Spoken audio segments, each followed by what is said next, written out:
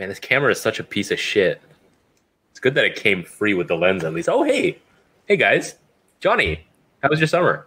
Oh, hey. What's up, Perry? How you doing? I'm good. I have a really shitty camera in front of me. But enjoying the last remnants of the summer holiday. How you been? It's all been a blur, dude.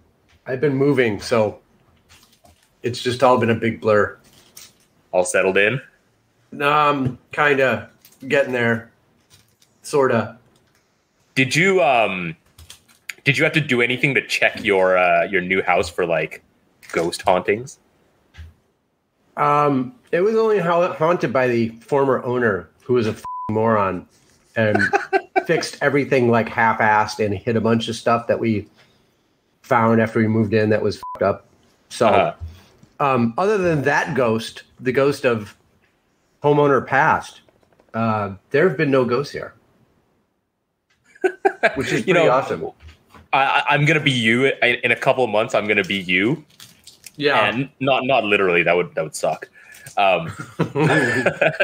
But before we're moving to a new place, and before we did that, my partner, she said to me that she was going to go into the house and do this like some kind of traditional Chinese ritual where they burn shit and then like sign a contract with any spirits in the house to tell them like, please go away.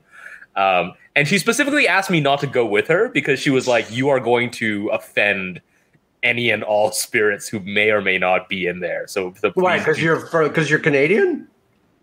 No, because I think she was afraid that I would make sarcastic comments. Nice. She's right. She's right. So yeah. Simon, that's right. I didn't know that was a thing, but apparently everyone does it here. They like literally sign a contract with any ghost in the house, tell them to go away, burn some pork so they can eat that up in hell. And, while the ghosts are enjoying their barbecued pork, we just slide into their DMs. Well, slide into their old house. And they just pay them off in Chinese crypto? That's not legal anymore. Oh, it's like not legal anymore? I thought they had their own crypto, not the freaking Bitcoin. I mean, like, their own, the state crypto. I don't know. I do not know if that has been launched or if it's just vaporware. Okay. Simon, you're chilling here in Stoke. How was your summer, man? From Hong Kong, Chicago, and the city of Stoke-on-Trent. This is the Classic Lenses podcast. You thought we were dead, bitches! Yes. Hello and welcome. We're back. It's episode 145. My name is Simon Forster, and I'm joined by Johnny Sisson and Perry G. Hello, Johnny. Hello. Hello, Perry. Hello. I feel we should do something we haven't done for ages. What's the weather like, Johnny? It is hot and humid here, but you know what? I don't give a because I have air conditioning now, and it's working, as opposed to when I moved in and it wasn't working. So it is about 70 degrees in here because us Americans like it cold in the summer. And now you're actually officially a proper homeowner now, aren't you? So you can really shout. Well, I am a proper mortgage owner. So, yes, I'm a heavily indebted mortgagee. That's kind of like being a homeowner. Yeah. I mean, the air conditioning is key, right? It's the ultimate, like, what is it? A tragedy of the commons type thing, or almost like a prisoner's dilemma, because with we're all going to die of climate change. But right. I don't care as long as we die comfortably. That's fine. Gotta have my air conditioning. Yeah, I remember when I was in Canada, and I got a place. I would not look at anywhere that didn't have air conditioning because I'd come from Hong Kong, and it's like, no, I can't live without aircon in the summer. I'm going to die. Right. And that year, I think it was the 2014 World Cup. It was hot as balls in Toronto. Yeah. Everyone just came to my house every day to watch the football. And I knew that really the motivation for coming to my place was I was the only one with air conditioning. Yeah. I mean, especially if we're going to live here for like 20 years while the world is burning, I got really good, super efficient air conditioning. And the next thing will be a solar backup array Oh yeah, nice. When the grid melts down, we'll at least be able to run the air conditioner. I don't care about anything else. Mm-hmm. That's sweet. Yeah. I was going to say, from a long-term perspective, that might not be so good, because if things go as they might do, and the planet keeps on heating up, then it might affect the Gulf Stream. It's already screwed. That's already dead. That's already they already killed it. Yeah. It's already dead. That means we're going to get an ice age, though. Or you will, anyway. Actually, that's fine. I got a new furnace too. Ah, that's okay. So you're covered. I'm covered. Yeah. So wait, what the hell are you talking about, Simon? Have you not heard of the Atlantic Conveyor? And that's not a boat, although there is a boat called the Atlantic Conveyor. What does that have? Yeah. It's to do with the Gulf Stream, which brings up warm water from the southern oceans, the South Atlantic, and takes it up north and goes past the UK, which is one of the reasons why the UK doesn't freeze as much as it should do with the latitude that it's on. And then it goes up to the polar area. It then cools down, and it brings back some colder, I think, salt. It should bring back some salty water and send the salty water down south, and the whole thing goes round in a bit of a loop. But if the polar ice caps, well, not actually, no, polar ice caps don't really matter because they can melt and things won't rise. Although it would actually increase the amount, it reduce the salinity of the water, that which would be a problem. But that's not really the issue. It's more about the on land ice melting, in the fjords and places like that. That's the stuff that raises the water. What is it? The height of the water. It's not the tide, is it? But the water level. That's it. So the point being is, if if the water is fresher and heads south, then that has something to do with stopping this thing going round in its cycle. And then that would mean that the warm water would stop coming up to the north, and then that would then trigger the north getting colder, and then you have an ice age. So that answers the question about what you've been doing this summer. Yeah, exactly. Did you graduate with a 2-1 in your meteorology degree? Not quite with that explanation. That's for sure. But yeah, so there's a happy start, and I would actually say, how's life in Hong Kong at the moment? But I already know because it's perfect and everything is great in Hong Kong, and that's it, because that's what you've been telling us for months now. So it's all very dull now because everything's just normal and everyone's happy. That's correct, isn't it, Perry? Sure. Yes. That's it. That's good. I'm glad we've got that one covered. It is. Can I just say? I mean, I don't think I'll go to jail for this. It is very weird living in a totalitarian regime. It is really weird. Like, when I think about Russia, right? I always get this image of people where everyone knows what's up, but then nobody says what's up, because if you say what's up, you're gonna die, right? Right. And I was like, I always thought that must be so weird to live under. And now we're living under that, and it's really weird. It's really weird. Yeah. Otherwise, everything is fine. Yeah. It's been raining nonstop, but otherwise. That's good. And we were chatting earlier, and you've bought yourself a new lens and a new camera, and it's not expensive. I have. I have a couple, actually, but only one in the last couple of months because I've been busy with other stuff. So I have in front of me this. I don't even know what this camera is. The lens on it is an M42 lens, one that is renowned for being both terrible in its build quality and crazy in its rendering. I think both of you have this lens, right? It is a Fujinon. Yeah.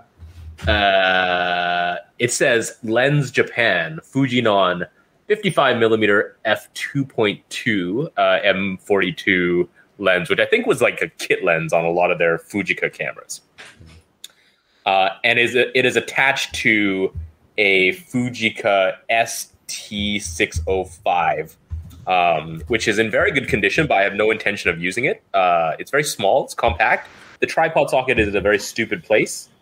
But so let's talk about this lens. Yeah. Well, no. Let's just talk about that tripod socket for a moment. because it's utterly bizarre. Because normally it would be lined up with the say central axis of the lens. That's like a normal place to put it. But in your case, it's offside, to one side. Yeah. Not only is it offside, but and therefore no goal. But oh, by the way, I hope you've recovered from England. Not bringing it home. Yeah, we shall move on now. All right. So normally, right, when you have like the tripod socket off center, it's sort of centered along the edge. Our listeners can't hear this, can't see this, but I'm pointing to where it normally is, right? It's like kind of in the middle, equidistant from everything on the edge. But this is just like, it's underneath the I guess the sync port. So it's in a totally nonsensical location. Why they put it here? I mean, but to be fair, lots of cameras have them offset. I mean, even the Leicas do. So I don't know. Well, no, that's what I'm saying. Like on a Leica, it's offset, but it's equidistant from the edge, right? So at least it's offset in a kind of central way. Whereas here, it just looked like they picked a random spot on the bottom and drilled a hole. At least it's in line with the film rewind release button. But other than that, it's totally nonsense. I suppose if your tripod isn't quite level, then with it being off center, it'll be able to apply more weight to it to one side and therefore level it up. Yes. I guess so. It's like a gun sight with a built-in wind compensation. Right? Exactly. Yeah. So I haven't used the camera. I don't know if I ever will. This one's in very good condition, but it was free. The maximum shutter speed is 700, by the way. So it goes from 250 to 500 to 700, which I take to mean they just tried to make a shutter speed faster than 500, couldn't quite get it to 1,000, and we're like, screw it. No, I think it's truth in advertising, because most cameras with a top shutter speed of 1,000 don't hit 1,000 anyway. So I think they were just being, showing their precision and honesty. That makes sense. I mean, the lens is labeled f2.2 as well. So, they could have called that f2 and no one would have noticed. That's true. Yeah. Or maybe it's 1,000 and f2 and they just made it different to look cool. That could be. That's also possible. It could be. It could be just understated. Mm-hmm. Yeah, there are plenty of cars out there that have got more power than they actually say that they have, and they just don't want to show off. Yeah, they think like 1,000's a show-off sort of speed. We'll say, well, ours won't go that fast, but it will really.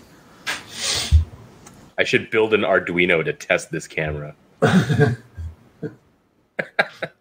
Anyway, I don't have anything to say about this camera unless either of you wants to talk about the Fujica ST605. Doesn't that weirdo from that Sunny 16 podcast like those things?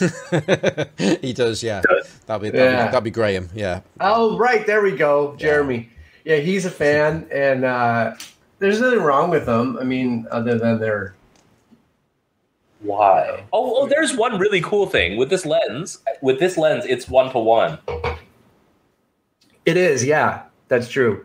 Oh, I just discovered that. That's pretty neat. Yeah, it's pretty cool. I'm quite a fan of that lens. I mean, for what it is, I think it's more interesting than lots of other lenses. I'd certainly rather own that than Helios 44. Well, let's talk about the lens in a moment. But this is actually really neat that this lens, 55 millimeter, with the magnification on this finder, it's just like straight up pure 1-to-1. That's very cool. Just for the sake of some people who don't quite understand what it is you're saying there with being 1-to-1, do you want to just explain that? Yeah, it's just when you look through the viewfinder, it's the same magnification as if you didn't have a camera there. So you can look through the viewfinder with both eyes open. It's kind of stupid on an SLR. It's much better on a rangefinder. But basically, you can look with both eyes open, and you don't have one that's like magnified or shrunken. So, no, of course, it depends on the lens, but this lens gives you 1-to-1. Yeah, exactly. Because I've always thought that was more lens dependent, and 55 seems a bit long.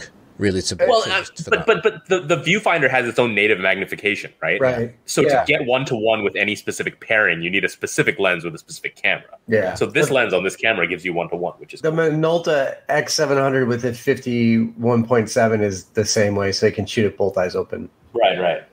Oh, that's neat. Yeah. That's a plus. Yeah. So the lens. I bought this for the lens. The camera came free. I think this lens is quite notorious, right? It's dirt cheap. It's made of plastic, and it is known for having cracks in both the aperture ring and the focus ring. And the rendering is kind of insane. I don't I mean, there's this entire line of like Fujica M42 lenses with kind of insane rendering, but this one, it's I've only used it on digital. I don't really know how to describe it. But like the edges are terrible, and it does crazy bokeh things. But when it is in its sweet spot, which I've not discovered yet, it really does have a great kind of 3D pop with backgrounds that are very characteristic of this lens and not many others. They really didn't put a lot of effort in correcting this very much. A lot of people use it for macro. A lot of people stick it on like a helicoid, and then they just get like crazy bokeh. It gives amazing halo circles and stuff. It's really good for Christmas lights. Ah, okay. Yeah. I'll bear that in mind for Christmas. Yeah, that's why I got mine. I think I bought it actually on like Christmas Eve at Central Camera, and I was like, "Hey, can I get this lens?" And I paid like $25 for it, and bought it specifically just to shoot Christmas lights. Total pony. You bought a lens specifically for bokeh? I was thinking exactly the same thing. No, for Christmas lights, it's different. No, were the Christmas lights in focus? Of course not. But it wasn't so much for. It was so that when they happened to be in the frame, they would look interesting. Mm-hmm. Yeah, as bokeh. I guess you could say that, but yeah, I wasn't meaning to shoot. It wasn't bokake because I wasn't meaning to shoot just the bokeh. So right, yeah. But I mean, it's accidental. It's incidental bokeh. That sounds pretty deliberate. You're buying it at Christmas on Christmas Eve for the Christmas light bokeh. Yeah. Well, no, because the stuff's going to be in the background, so you might as well make it look interesting. That's all. Bokeh is often in the background. No, it's often in the foreground. That's the problem. I see what you're saying. But I still think that counts as buying a lens for bokeh. Yes, technically, I think you're right. Yes. Yeah. Well, I was going to say when you mentioned that you're going to be talking about that lens, I got all excited because I picked up I bought a few things over the summer, but one of the things that I picked up, and not deliberately, it was part of a job lot, and it was a Ricoh KR. I think it was probably a KR10. I'm not sure if it was a Super or something like that, which is even less exciting than that Fujica. But on it had a lens that I was not expecting to see when I took the lens cap off, because I was expecting to see the good old-fashioned Japanese cheap Summicron 50mm f2 Raccoon, which I'm actually pretty convinced is actually the ubiquitous Tomioka 50mm f2. But this one actually had a Raccoon 55mm f2.2. And I'm thinking, how many 55mm 2.2s are there out there? And I could only think of one. And it feels really cheap. Plastic? Yeah. And it feels... I think this one is pre-cracked. So it's definitely got some scope to actually go there. What I haven't had a chance to do is actually try it. But it's on Pentax K mount, which makes it... actually, yeah, but some of those Fujicas have got the old AX mount or whatever they called it, so that can make it a little bit awkward to get unless you've got the adapter, and not many people have got those adapters. So I'm looking forward to giving this a try, because I do have that Fujinon somewhere, although again I'm pretty sure I may have it on Fuji mount rather than M42. But I'll put the two things together because it feels similarly crap. So it may well give similar effects. And if that's the case, then it will then sort of make me wonder about who actually made that lens in the first place. Because would Ricoh buy lenses off Fuji or vice versa, when Ricoh were almost certainly buying lenses off other makers, and I'm pretty sure that Tomioka was one of them. And then that, by extension, if this lens is a third-party lens, then are there other versions out there that we've just not come across? So be curious to know if anybody listening has come across any other cheap-feeling 55mm f2.2 lenses. So see if there are any others out there. I like the idea of a pre-cracked lens. Yeah. It's like pre-torn jeans, right? Exactly. Yeah. Oh, speaking of adapters, this is my first M42 lens that doesn't have like a clear manual auto mode. Oh yeah. And I, as a noob to this kind of lens, I would like to ask about this little tab at the back that prevents me from using it properly on my M42 to Sony adapters. Johnny, you told me that if I were to file it down, no, I would never have said that. No. You called me some kind of. I see where you're going with it. Yeah, you called me some kind of expletive for suggesting that. Right. I don't remember what your word of choice was. It was a while ago, but it's probably like heathen or something. Something like that. Yes. Yeah. So can you guys explain what the hell this tab is, why it is there, and what one needs to do in order to use these lenses on? I think this is one of those cases where you need one of those stupid M42 adapters that presses the thingy down. Yeah, presses the little tab at the back. But right. I mean, the problem is like with my current adapters, basically if I screw it all the way in, it only screws as far as the little tab. Right. But then that prevents the aperture ring from moving, and it's not at infinity. Yeah. Okay. Yeah. So it's like, that's down to the adapters that you've got, and you need to get yourself a different adapter. And I would suggest you get one from somebody like K&F. And I don't sell K&F adapters anymore. But when I first started selling them, that was a problem that I was getting with Fuji lenses and also some Takamars, and I think there was another one out there that was a bit of a problem. And how K&F got over that, they fitted a what's the opposite of a rebate where it comes out? It's almost like it's embossed, but that's not quite the right word, is it? Unbait? An unbait, yeah. Let's call it an unbait. So there was an opposite of a rebate. I heard you're an expert in unbaiting, Simon. so they added an unbait to where the thread is. So the thread you got to keep things clean. Yeah. So the thread actually protrudes out from the main part of the flange of the adapter, and then that in itself then gave a little bit more room on the outside of it, or on the inside. I can't quite remember, but ultimately it worked. So it sticks out from the adapter, only by about a millimeter. I mean, it's a tiny amount. So it's not like it doesn't look like some kind of prolapse adapter or something. No. Okay, no, not at all. No, a minor one, a very very minor one. But that extra space resolved those problems, and I'm pretty sure that would work with that particular lens. And it also presses the pin down. Yes, because inside it there's a circular ledge.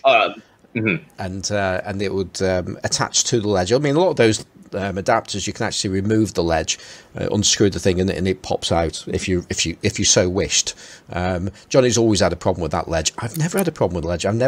Even though Johnny's like moaned about it loads and loads of times, like saying it's messed up and whatever. I've just never had a problem with ledges. So I just never quite got the animosity towards them. So they just work for me. Yeah, if you don't have preset lenses, they do maybe, but preset lenses just bang right into them and don't hit infinity. I've used plenty of preset lenses with those adapters and never had a problem. But I can see how some might. You know, if they're a little bit broader in the diameter, then they could catch it, I suppose. Yeah, a lot of them do. Mm. So, okay, so if I do get a proper adapter for this lens, which I probably will need to do, that adapter is going to probably cost more than the lens. So, are there any other lenses that require this that have this stupid tab that are worth looking at, so that my adapter can not just be a Fujinon 55 2.2 have you got holder? Have you got a Takamar 51.4? No, I have a 55 1.8. Yeah, my super multi-coated had a problem with the older style adapter, and the K&F have actually got a new kind now. They're like on a Generation 3 now, which I've not tried, but I assume that they've carried the design over from the Generation 2. But that used to give me problems on my original K&F adapters. Possibly this might resolve the problem with the Mamiya SX lenses as well. I don't know for certain because I've not had an SX lens for absolutely ages. But the SX lenses had a metering pin, an extra pin, not one for doing the aperture, and that would just grind itself right into the mount of your adapter or your M42 camera. And it's possible if that bit that protrudes is also relatively narrow in its diameter, it might miss that pin. So which would be a good thing. So there you go. Get yourself a Mamiya SX lens as well, just to see if that works. Okay, yeah, because I'm actually thinking, like, do I actually need a dedicated adapter, or should I just stick this thing on a helicoid and then have macro? Well, it depends if you want to control the aperture or not. Well, so if you have a helicoid, it won't touch the pin. Oh crap! You're right. Can I tape the pin down? You can do that. Yeah, that's acceptable. You'll find it's probably harder than you think. Yeah, the pin has quite a lot of. The pin has quite a lot of upward thrust. You push it down, you can feel the resistance. Yeah. So I think just wait till you get old, Perry. When you push it down, it won't even spring back up. Okay, that might be. So here, that's that. Maybe there's some kind of pill I can give it. Maybe. No, but I mean, yeah, it's too close to the edge, right? Tape would probably get in the way of the threads. Ugh. Yeah. Because I mean, this lens. Wait a second. Can we go back? Why would you ever shoot this lens not wide open? It's a piece of junk. Why are you worried? Why? Yeah, you're not supposed to be worried about the adapter or the aperture. Just shoot it wide open. But the reason I got this lens wasn't strictly for the crazy bokeh on its own. That I have seen some shots that I would guess are something around f4 or something, where it had a really nice kind of rendering of the center subject. It had a very crisp sort of that pop. But then a lot of lenses do that. You can have any number of choices of lenses with proper pins that'll do that, though. That's true. This lens is a one-trick pony. It's a wide open bokeh lens. That's all it is. That makes onion rings. Right. So all the more reason to put it on a helicoid. Yes, and shoot it wide open. Why are we talking about lenses anyway? Okay, so I like that advice. I may go shopping. We'll see. Yeah, just try it that way first.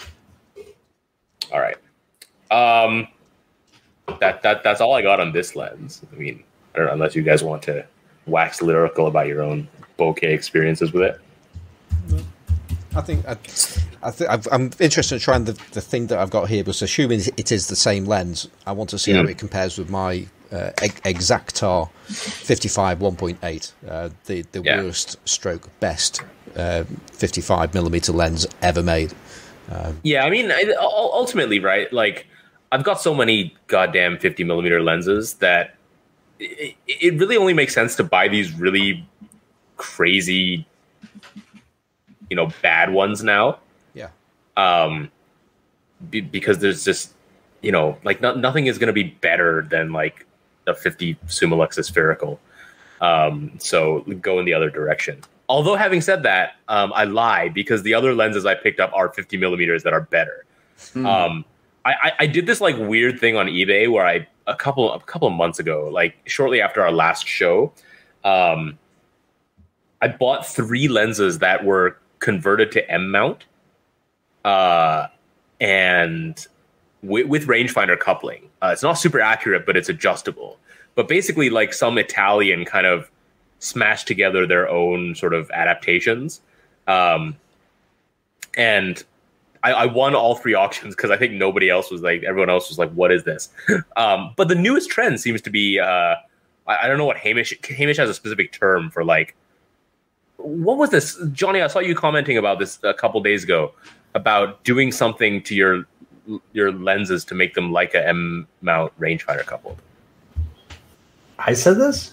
Yeah, someone was it Lucas Frazee or someone like that posted something about, it was like verbing your Leica. Oh. I can't remember what the word was, but it sounded kind of dirty. And you said we needed to make a shirt out of it.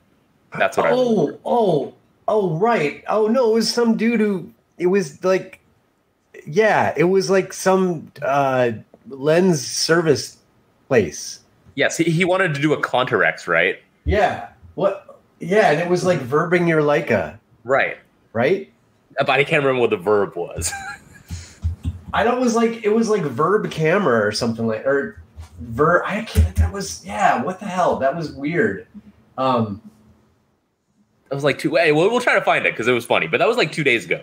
But this seems like the thing that people are doing, converting stuff to like M mount with rangefinder coupling. So I got a couple of lenses and had this done for a few lenses that I have already. So I won't talk about the lenses that I already have, but one of them that I picked up was a Voigtlander Septon 50 millimeter f2. Oh yeah, where'd you find that?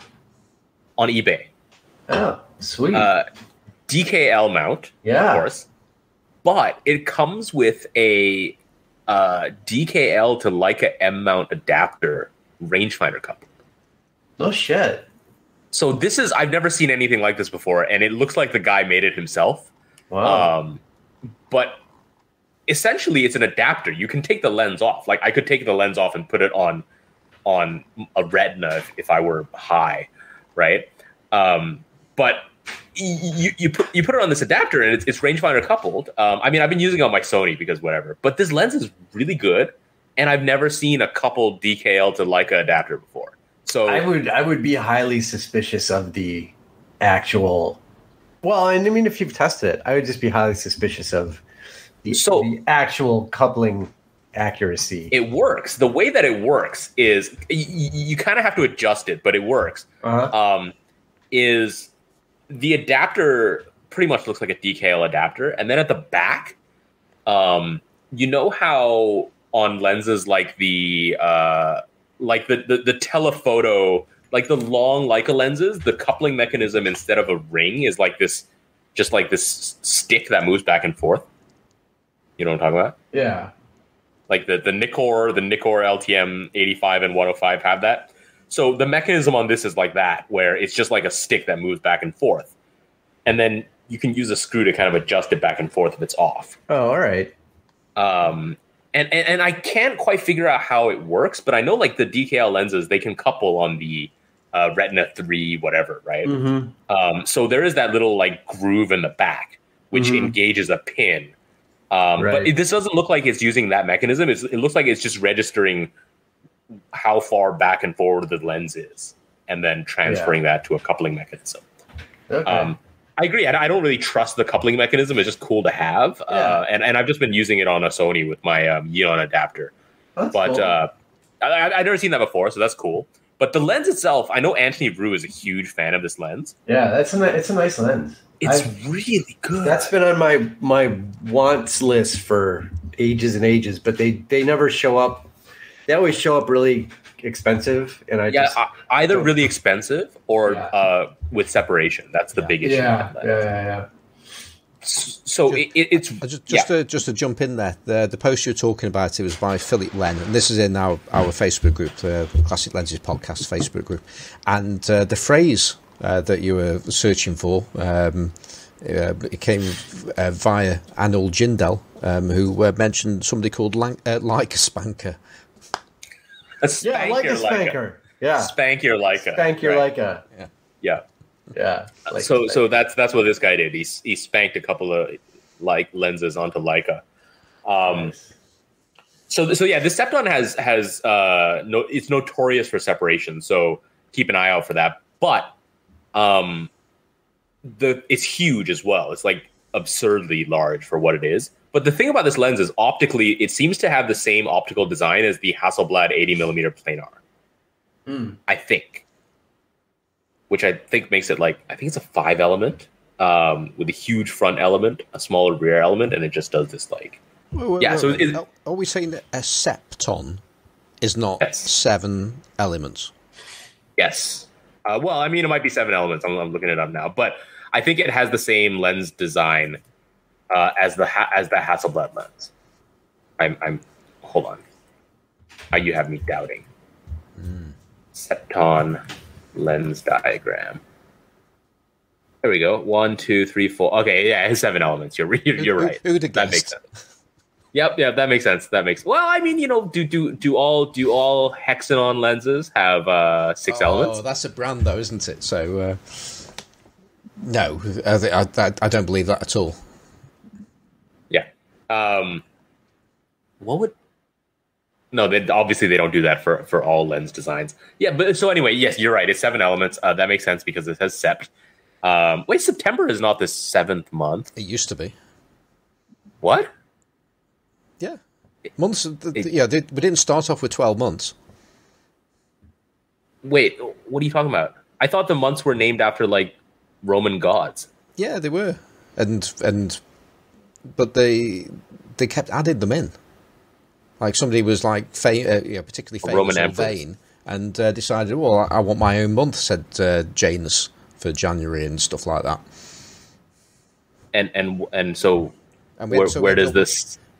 Well, that would have meant that it may well have been the 7th. Might have been the 7th month before, and then they just jigged it around a bit, and it got stuck out of place. Are you sure? I'm pretty sure of that. Yeah. I mean, I think I was about 7 when I learnt it. So, and I've not needed that information ever again until now.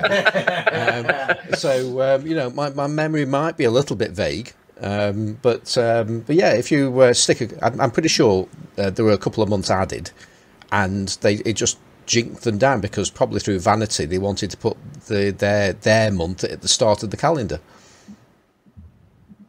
Okay, that makes sense. This is what we're supposed to be talking about, guys. This is better. I'm going to fact check you. What, right now? Yeah. You're right. September comes from the Latin root septem, meaning 7, because in the original Roman Republican calendar, September was the 7th month of the year rather than the 9th. All right. I learned something. That's cool. Well, I'm done talking about the lens. This is more interesting. Definitely. Yeah, I mean, is this a natural segue to other Voigtlander lenses, or do we want to hold that? Oh, yes. I think that's probably is a good time to talk about, because we actually could be topical on this one. But there's something I want to talk about later, which isn't that topical anymore. But I feel I need to get it off my chest. But on a topical point of view, a couple of days ago, Voigtlander, or Casino Voigtlander, launched, or at least put some publicity out for a new lens, which is their VM, so it's like an M mount, 50mm f1.5 Heliar, and it's a 6-element lens, and it's a 1.5, and if we cast our minds back to Jason Lane talking about lens designs, and this is where things are going to start getting complicated, but I'm pretty damn certain he was saying you can't make a fast Heliar with the configuration of the lenses that are actually in a Heliar, which is it's a modified Tessar 5-element lens. But having said that, so is the Fujinon 55 2.2. So go figure. But having said that, right, one of the things we also learned from Jason is that the name describes like the family of lenses and how it goes about correcting aberrations. And so a Heliar, like it really, when you look at the lens design, it does look like a Heliar and therefore a Tessar-esque design where they've added another element. So, in terms of their marketing, so to speak, the means with which this lens does its thing could be Heliar-like. I looked at some of the sample photos, and they do have some of that characteristic, like slight swirl on the edges for the Heliar. Maybe that extra element is what it took to make it fast. I'm pretty sure it is, and I've got to say, as much as I've got a little bit of a problem calling it a Heliar, which I could be completely wrong on that because of the point that you made there. Because, I mean, going back to that podcast in particular, we were talking about sonar lenses having about 12 elements in them and stuff like that. And we were saying, this can't be right. And then we were just slightly slapped down by Jason, who knows what he's talking about. But I've just got, again, going back to Jason Lane, certainly a Heliar in its purest form cannot go that fast, so it's Heliar-ish. I mean, you certainly look at the photographs though, and to me they look like they were from a Heliar. I mean, they look pretty much as bad as they do out of my Pentax 58 2.4. And which is obviously a good thing, but it's also a bad thing. I mean, they're soft, they're creamy. Yes, they've got that sort of a sort of swirl. There's coma going on there. There's all sorts of things. I think it's beautiful. I think the effect is lovely. I think the look of the lens itself, just actually as a physical object, I think they've done really well with it. I think they've done something to make it look different from other lenses. It looks like it's a really old design, but it's new. It looks a lot like the Nocton, doesn't it? I mean, it looks a lot like the old Nocton, like the original one. I mean, well, I mean, the shell, it looks like a ZM sonar, but with a different finish. Because like in terms of its general, basically is, yeah. Yeah, in terms of its general like shape. But it's nice. I agree with you, Simon. It's nice. What was the word you used earlier? The knurling. Yeah. The knurling is like, yeah. It's got. I mean, I think they've done a good job with like these new lenses from the 35, the new 21, the 28 f2. The new Ultron looks great as well. But I agree. Like this one looks pretty sweet. We've seen a lot of comments of people going like, "This is not a real Heliar. This is not a real Heliar." But I mean, I would argue that it is, right, for the reasons we mentioned earlier. Yeah, I'm slightly conflicted by it but I'm just generally I like things to fit into boxes neatly, and this does not fit neatly into a box, so it conflicts me a little bit. But it looks like the results look like it's a Heliar. Interestingly enough, though, the PR bullshit that accompanies this, like talking about deliberately making it not work correctly and stuff like that. No, it's just a case of you can never make one of those work correctly. It's just impossible to do that. But they've taken it, the way they're actually saying it is a little bit disingenuous in my opinion. But having just slightly getting angry at myself, I can't quite remember where I was actually going with that. I think I know where I was going there. One thing about it is the price of it. Actually, I don't think that's where I was going, but I'm going to go there anyway now. The price of it, it's been commented that it's expensive, and it's not though. Well, I know this is the thing, and I think it's a general point for us classic lens users that are used to buying lenses that are generally 30, 40, 50 years old. and they've depreciated a lot. But I would imagine a lot of those lenses, if they were brand new today, they would be a similar kind of price to this, if not more. Certainly the more desirable ones.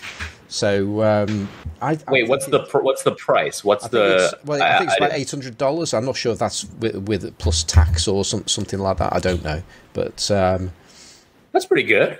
Yeah, I think it is for what it is, because at the end of the day, you've got to think about lenses when you actually manufacture these things. If you're going to be selling hundreds of thousands of them, then that brings down the cost. And then if you're selling 50,000 of them, then the cost goes up. I mean, how many people are actually going to be buying this lens? I mean, will they ever shift more than 10,000 units, something like that? I don't know. Right, but also, I mean, like fast 50mm lenses in Leica M mount, brand new. What else is there that's cheap? Right. Exactly. Well, no. There's an elephant in the room there, and it's like TT Artisans and 7. Oh yeah, but I mean stuff like that. But that's their market, right? Like that's a completely different beast. The weird Chinese lenses. Yeah. So I mean, just like completely ignoring them, completely ignoring those lenses. You can't, and the reason why I say we can't is because I own one. I've got the 51.1 on Leica M, and until Johnny turned me against it, I really liked it. So yeah, I mean, we are in that market, and it's a case of on paper it's a faster lens, it's quirky and all this kind of stuff, and it's it's a quarter of the price of this lens. So, but I still bring it back to I would say that this is a far higher quality in terms of its manufacturing process. The barrel of the lens, how it works, and so on, the tolerances are going to be much better, and there's a lot of cost in that. But also the actual production run is going to be appreciably smaller, so therefore it's going to cost more. So I don't think it's too expensive for what it is. I think it's probably about right. It seems fine. I mean, it's cheaper than a ZM sonar, right? And at this speed, brand new. What are you comparing it against? Like a Summicron, a Summilux? Well, they're not going head to head, are they? I mean, probably the closest is probably a sonar. I would say. Right. Yeah. And it's cheaper than a ZM sonar. So I mean, 850. It seems like a lot, but for what this is, especially in like an M mount, that seems totally reasonable. Like, I wouldn't call it cheap, but it's not. It's beyond reasonable for a manual focus lens. It's historically, it's cheap. I think you make that case. A lens in 1955 that cost $100 would be $1,000 in 2021 money. You're talking. It's exactly the same. It's exactly the same calculation as that. You know what I mean? Like, historically speaking, this is a cheapish prime lens. Mm-hmm. Yeah, I agree. Right? I mean, it really is. So you can't make something to any degree of quality. You just can't for under that kind of money, unless it's just Chinese garbage. I mean, those Chinese lenses. They look nice. They are literally disposable lenses. Mm-hmm. They are literally meant to be thrown away rather than repaired. Yeah. So that's the difference, It's and there's definitely differences in like the glass they're using. Right. It's a totally different market. When people talk about those 7 Artisans and TT Artisan lenses, I just forget they exist, because like, of course there's going to be like a cheap Chinese version of the legit thing you want to buy, and of course it'll probably do the job you want it to do. Yeah. For how long is the question? Right. Right. Yeah. So I agree with you, Johnny. I don't think this is expensive. No, I mean, if this stuff was popular, they'd be selling artisan lenses at Walmart. Right. And I like the fact that they are doubling down on these like classic designs. Yeah. Because I mean, Voigtlander makes a crap ton of 50mm lenses now. They also have released their like APO, right? Yeah, right. Which is And you know that on the internet, you're going to get a bunch of people complaining that this lens is like not well corrected. Yeah. Oh, it doesn't even have a spherical element. Well, go buy one that does. They sell that. Exactly. It's like they have also released the Voigtlander, right? Which and they are serving two totally different markets. Right. And this is the kind of lens that I think, if you're into cinematography or if you like the classic feel more, this is way more appealing than something like the Voigtlander, which may well kind of blow your mind objectively, if that's what you're looking at.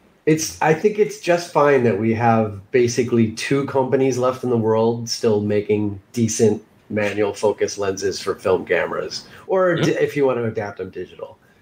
I mean, that's literally all that's left. So you know what? Why would you give them a hard time for releasing a lens like this?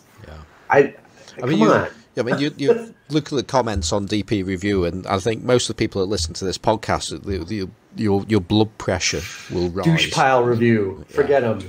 Yeah. And I think another thing that I think we should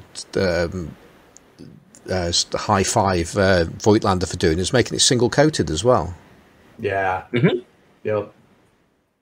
Yeah, I mean, just a huge shout out to them. They've released so much cool stuff lately. Mm-hmm. So much cool stuff. Like we haven't even talked about or touched on like the 35 millimeter Voigtlander, right? The 35 millimeter f2 spherical, the new 28 millimeter Ultrons, which look amazing. I think Rob Jameson just bought one because we're kind of gushing over it. The new 35 1.2, like they've really gone. The 75 1.5 knock-on is mind-blowingly good. Yeah. As well. So, I mean, like, good on them. If you go to their website and look at, like, their selection of Leica M-mount lenses, like, it's nuts, They've got 4 different 21 millimeter lenses that you can buy. Yeah. So, like, that's awesome. Yeah. Stop the hate. Come on, people.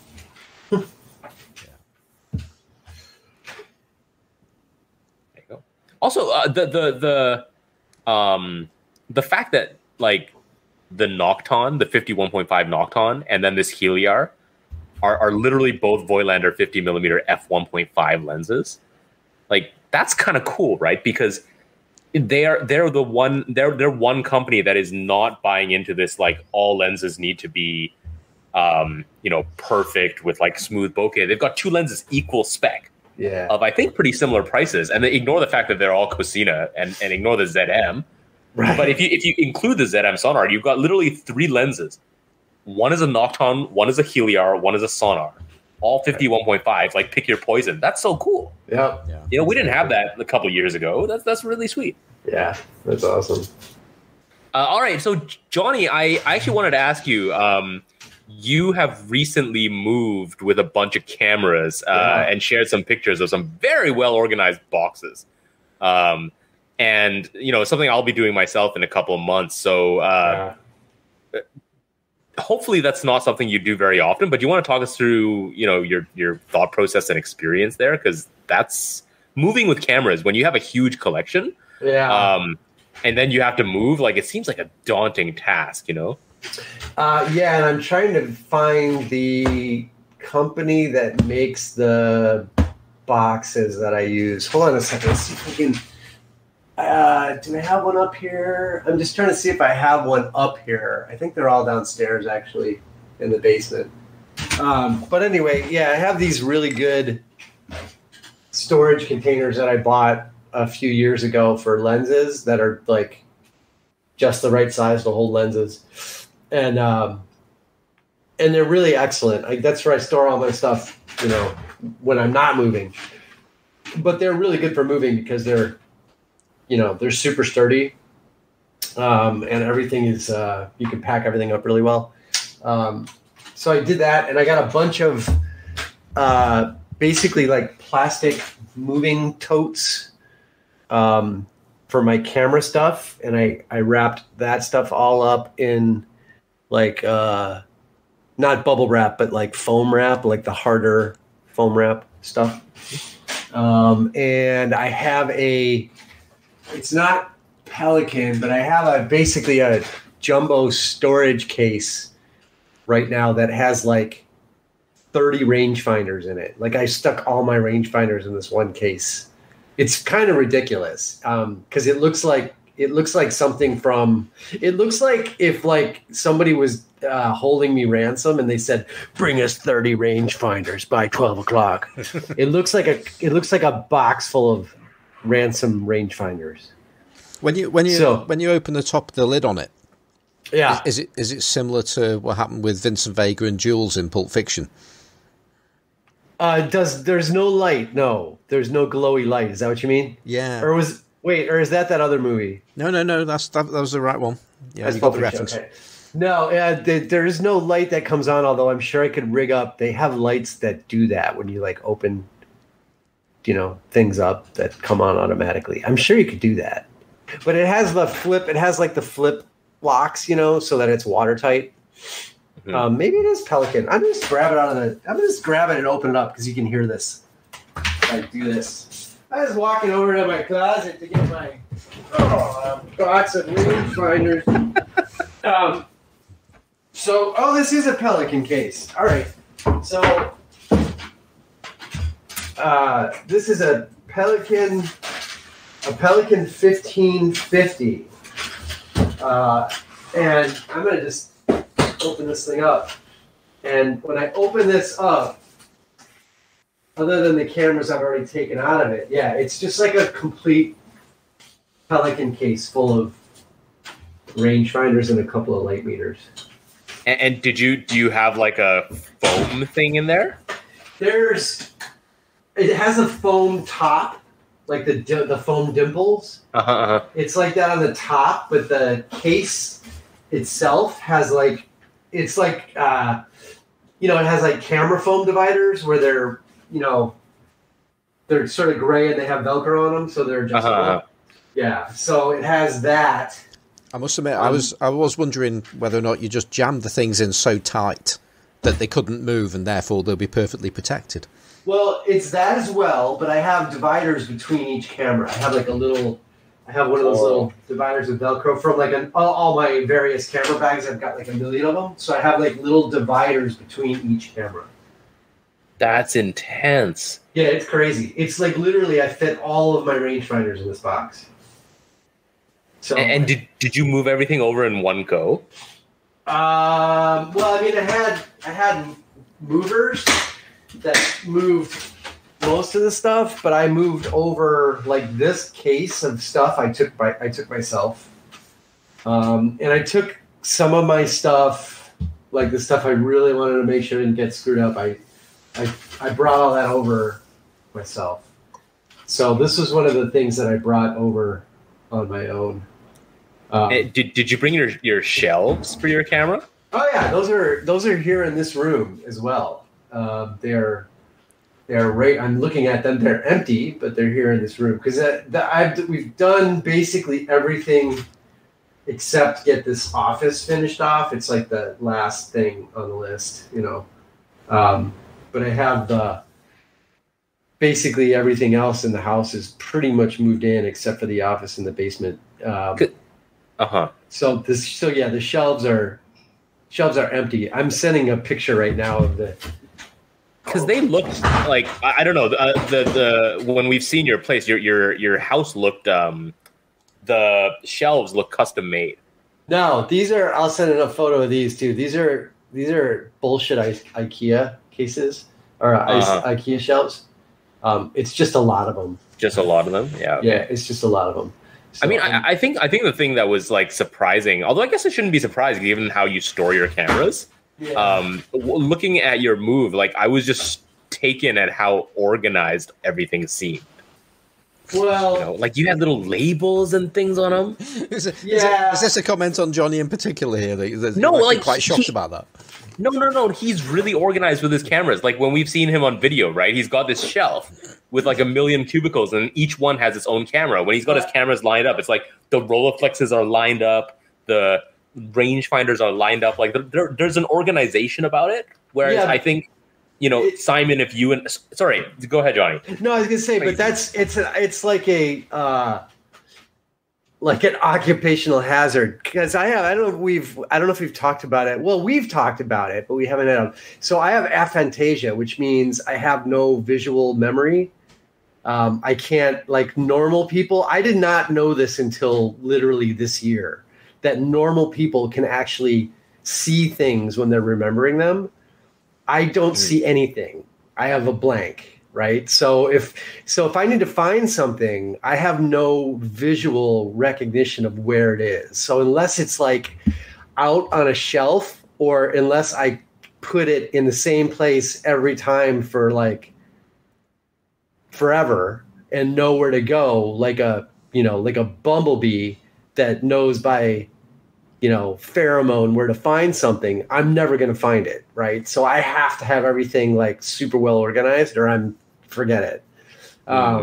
So basically, like I have my shelves, everything, the cameras go on the shelves in a certain place, and then I do have my plastic containers, and they're all labeled by mount or whatever. And then I have my bins that are all so I like went out of my way to super duper organize everything, because there was no way I was ever going to find it again if I didn't. So it's actually really a pain in the ass. But I mean, it is what it is. So I just have to like kind of work around it. But that's just the system that I came up with that works for my brain. Anyway, but it's super impressive, because I mean, I think if Simon or I were to move, which I will, like Jesus. Yeah. I mean, but I spent a shit ton of money on just storage containers for cameras. You know what I mean? Like I've spent a lot of money on just containerizing everything so that it can all be really, really well organized.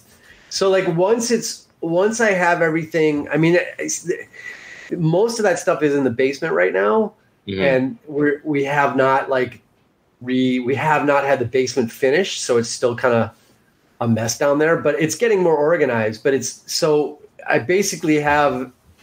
It's even worse now, because now I have all of these steel wire shelving, with the wheels, like the shop shelving. I have a bunch of that in the basement, and I have like 3 more that I have to put together specifically for camera gear. So it will all be in like containers and then on a shelf, like, so it's containerized and then shelved so that I can actually find it all. So that's the next phase of the organizing.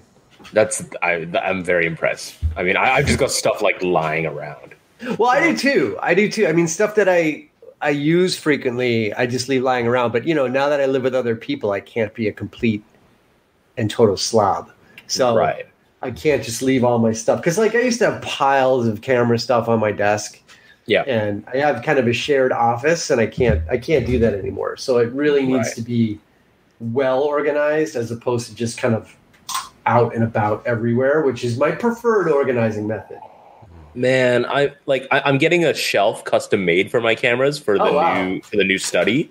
Nice. Well, it's just because there's a natural sort of nook in the wall.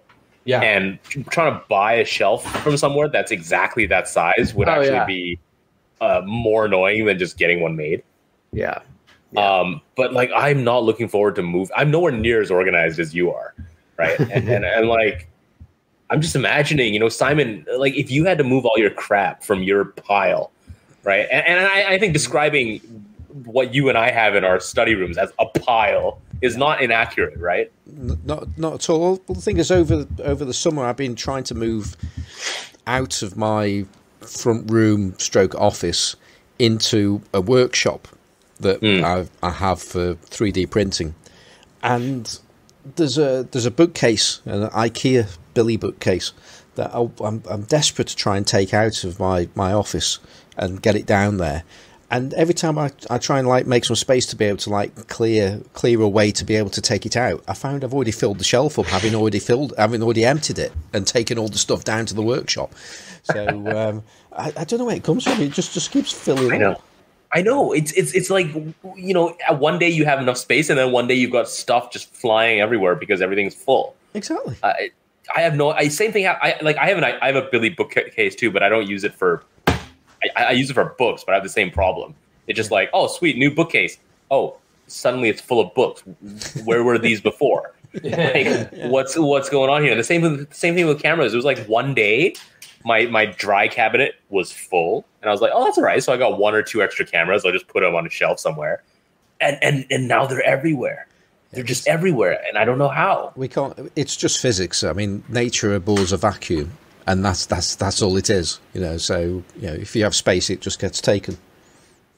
I guess so. Yeah. I'm so scared about moving my cameras and stuff over. Yeah. No. I mean, it's I don't know if as long as it's well organized and packed well. Like I wrapped. Like I think I mentioned, I wrap. It's basically dish foam, like dish wrap. It's called dish. That's how they sell it here, anyway, in the U.S. It's called dish wrap, and it's basically like close cell foam that's real thin. So it's got a lot of cushion for thin material. It's got a lot of cushion. So I wrap that stuff around everything, and then put that in the bins. So everything is sort of like cushioned within the bins as well, so that it can't get like super messed up. Not that it really would anyway, but I figured just so it couldn't bounce around on the moving truck kind of thing.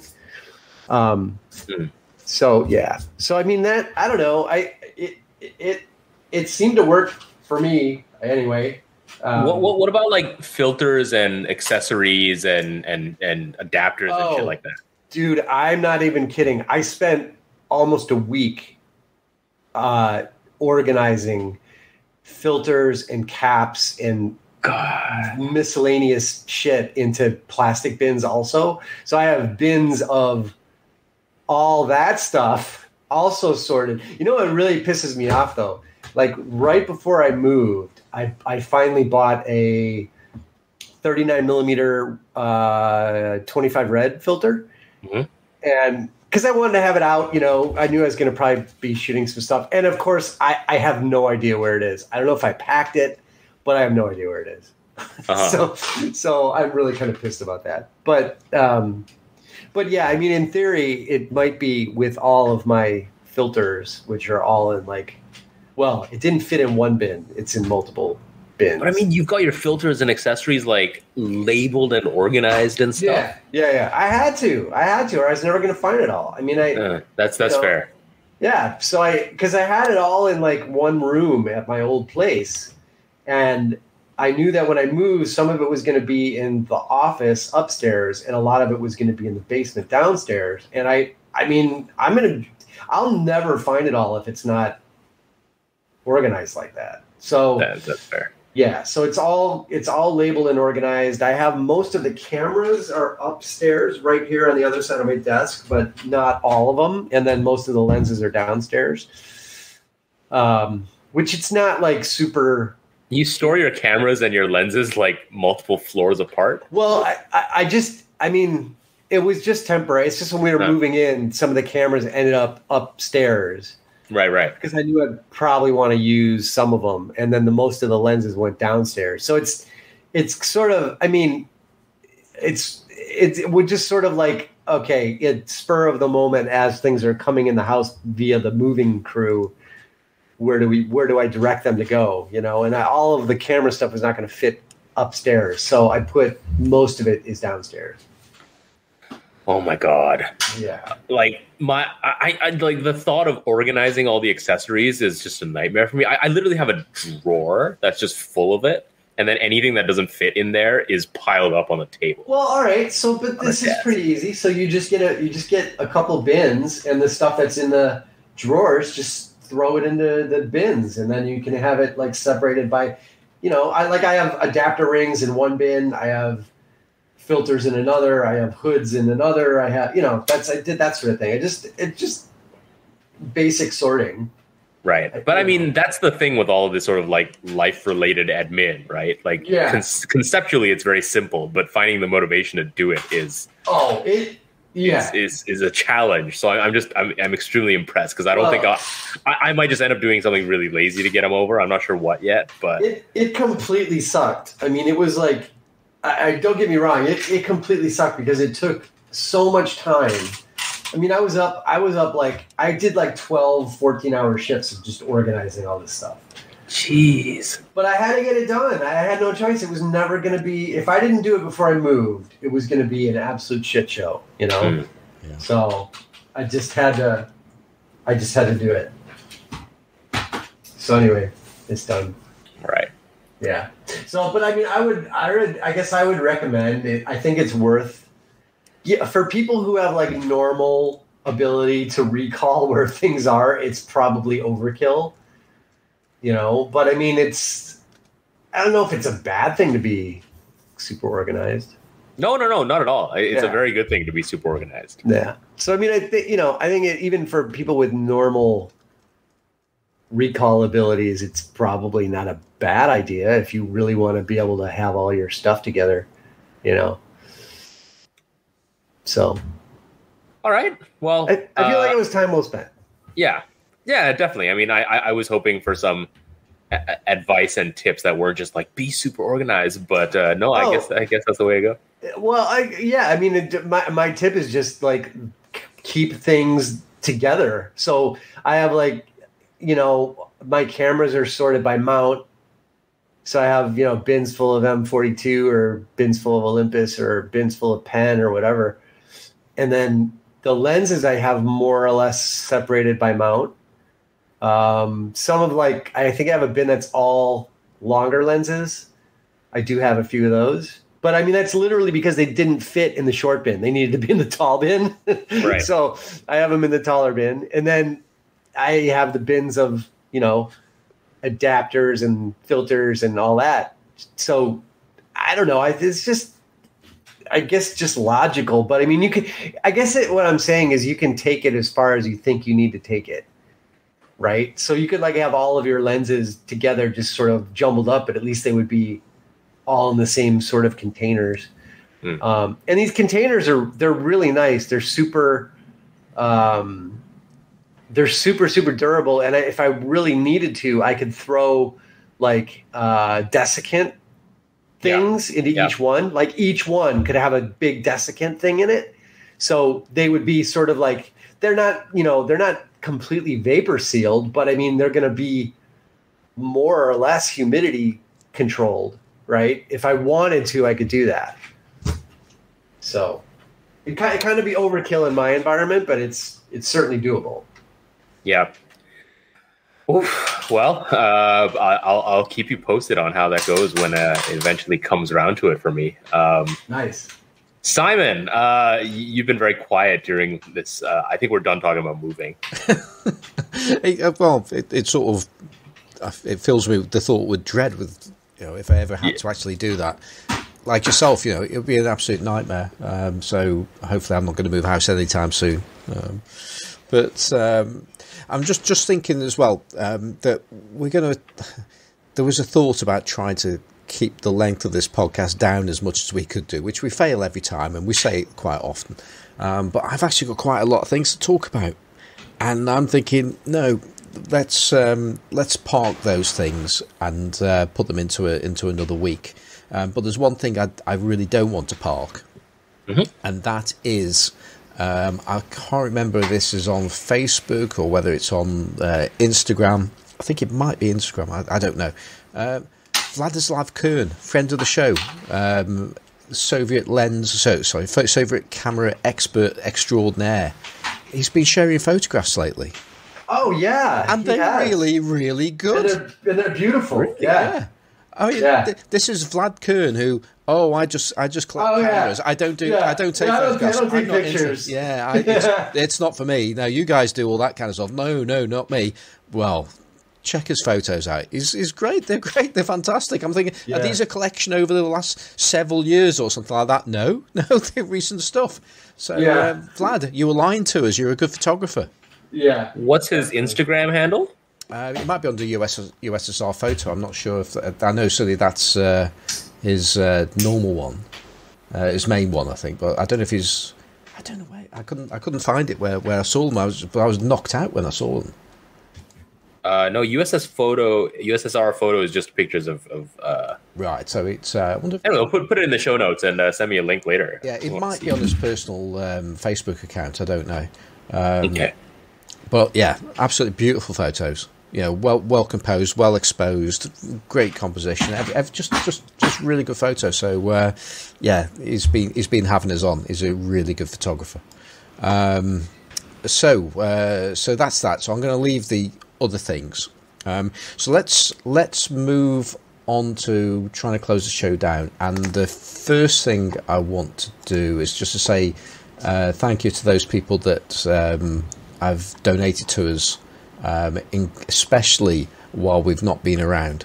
In particular, there's a few people that subscribe to us, and I have written to our subscribers to say, sure, you want to carry on doing this because we're not really putting many shows out. And they stayed, which is very nice. As long as you carry on putting new ones out, they said. That was the general idea, which we plan to do. So thank you to those people. And yeah, so I just wanted to say that, really. If you want to get in touch with the show, and I think we've still got a couple of emails that we haven't done, and we still haven't announced the winner of the Cameragram competition, which we need to do something on that one. I've still got the prize from Animal Mystery in a sealed envelope. It's a sealed new booklet, zine, and in a sealed envelope to go off to somebody. So we'll do that in a future episode. But as far as emails are concerned, what's the best way of getting in touch with the show? I was going to call you Rock then, Ken. No, you're not. You're not. I called you Ken then as well, didn't I? I don't remember any of this stuff. Yeah. So, Johnny. I can't even remember your name there. There is an email. Johnny doesn't remember this stuff either. No. It's probably like classiclensespodcast@gmail.com. It is something like that. It definitely is. So so drop us a line there if you want to talk to us, and let's do some shout outs. So I've got a couple of shout outs. So let's head over to Perry. Have you got any shout outs? Oh my God! I forgot we did this. No. You don't have to. I mean, no, you put me on the spot. No, I can't think of any. That's okay. That's all right. Well, Johnny, have you got any shout outs? Dang. I mean, it's been so long. I probably have a bajillion of them, but I need to thank Robbie for helping me move my goldfish. Robbie saved my ass and helped me move my goldfish to the new place. So, because I could not move my aquarium by myself. So Robbie came over and we literally moved goldfish. It was hilarious. Okay, well, I've got two shout outs. First shout out being to Mike Gutterman, who, if anybody, if you don't know who Mike Gutterman is, then you should do. He's the originator of the Negative Positives podcast, and last week his father died, which is obviously a really tough time to him. So big love to Mike, and hope you're doing well there. And on a more positive note, I just want to say thanks to Jeff and Gabe of the I Dream of Cameras podcast over on the Sunny 16 Presents feed for keeping me quite reasonably sane over these last few months, knowing that there are people out there even worse than me as far as gear and wishing to have it and stuff like that, or at least making me feel normal anyway. So thanks to you guys. Good show. If you haven't listened to it, you should do. I know that quite a few people that regularly listen to us, or used to, have been listening to I Dream of Cameras. So if you haven't, I would head over there. It's a really good show. So okay, so that's that. I think we're done. Is there anything else we want to get off our chest before we disappear?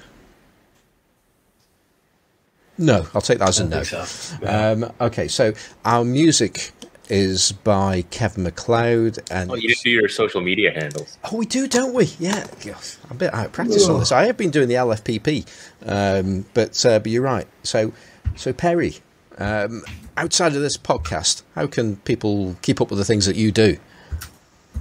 You really won't find me active on social media because it's a little bit scary to do that in Hong Kong. I mean, my Instagram is still there. It's Perry at Perry G, same as Flickr, but I haven't posted in a long time. I don't know if I will. But having said that, you mentioned the LFPP, and I do want to say I watched your live show, a little bit of it. And Simon, when you were holding the microphone, doing your kind of like interviewee news anchory thing, you looked like, I think I told you this, but you looked like... I was just going to say this must be one of the early ones, but I think the last two, my camera didn't work. So it was the first time you guys did it live. Yeah. And you looked like a perfect cross between Tom Brokaw and Mr. Bean. It was just like it looked like you were made for that. So, well done. Well, it was good fun. It was a while ago. We need to do another one of those actually quite soon. In fact, the whole idea behind that was that we were going to have an actual get together of large format photographers. LFPP means large format photography podcast, by the way. And we were going to have an actual get together, and then COVID happened just in time. So it never did. So we just did it virtually instead. So I think we've had 3 of them now, and we could probably doing another one because they're good fun. We usually have a couple of guests that talk about the things that they do in a visual way instead of just doing it via audio. So it's good when we do that. So yeah, that's cool. That's cool. Thank you. Did you finish off there, or I just hijacked you? I can't remember. No. Okay, all right then. So Johnny, outside of this show, how can people keep up with you? A whole new porch that you own. Yeah, you got to come to my new porch now. So you'd have to come to my new porch in my new neighborhood. So I'm just off. I'm on the northwest side, right near Foster and Cicero. Very easy. Convenient access from both the Kennedy and the Edens. So, stop on by. Bring me a pizza. You gotta dodge deer and stuff to get to your place, right? Yeah, you need to watch out for the deer. Yeah, be careful of the deer because the deer are all over the place. And what else do you have to watch out for? And there's potholes. There's a bunch of potholes on the street that runs parallel to the forest preserve because I think the city and the forest preserve are probably in a pissing match over who's responsible for repairing that road. So nobody does it. So there's some potholes, there's some deers. That's about it. Do you have feral raccoons? I got to tell you, I have not seen a single raccoon yet in this neighborhood. I also haven't seen the coyotes, although my wife sees them when she takes the train to downtown and the station's just a block away. So the coyotes are out here. So I don't know if that has anything to do with why I haven't seen any raccoons. I don't really have any squirrels either. Maybe also because of the coyotes or the hawks. I don't know because there's a bunch of hawks around here too. Have you back in your old neighborhood though? Sorry, Simon. While we're on the subject of raccoons, back in your old neighborhood, did you ever hear raccoons like screaming at night, whether they're fighting or boning? Yeah, once in a great while, you would hear raccoon ruckus. It's terrifying, isn't it? Yeah, it's pretty hilarious. And I will say this. So one of the other surprises left to me by the former owner of this property was in the garage, in the rafters of the garage, there was at one time a raccoon nest. So they probably spent the winter up there.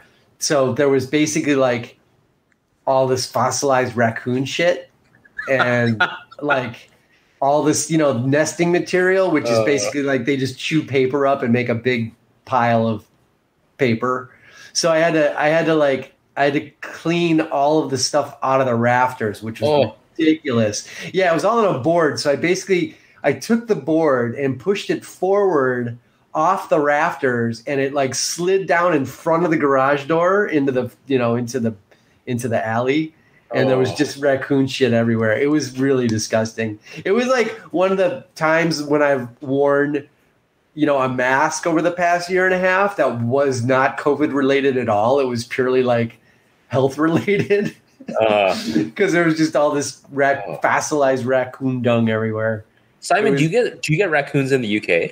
No, but you just talked about that eerie, scary sound that you hear at night with certain animals. No, that's just the hen parties, right? Is that what you call them?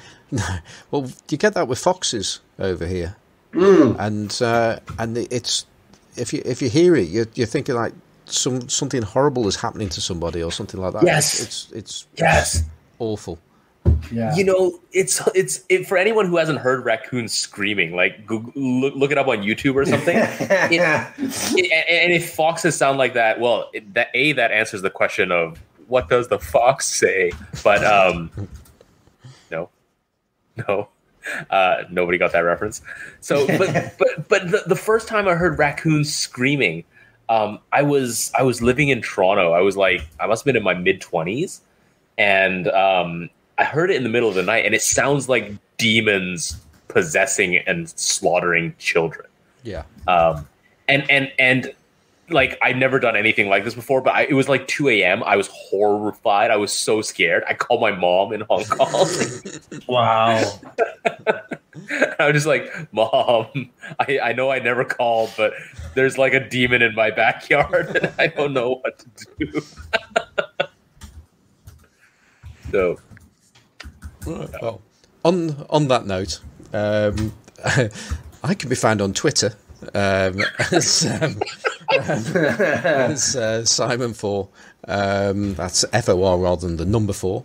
I'm on Instagram as Simon Forster Photographic. I also have a side account on Instagram called Forster UK, which is just to do with my 3D printed products.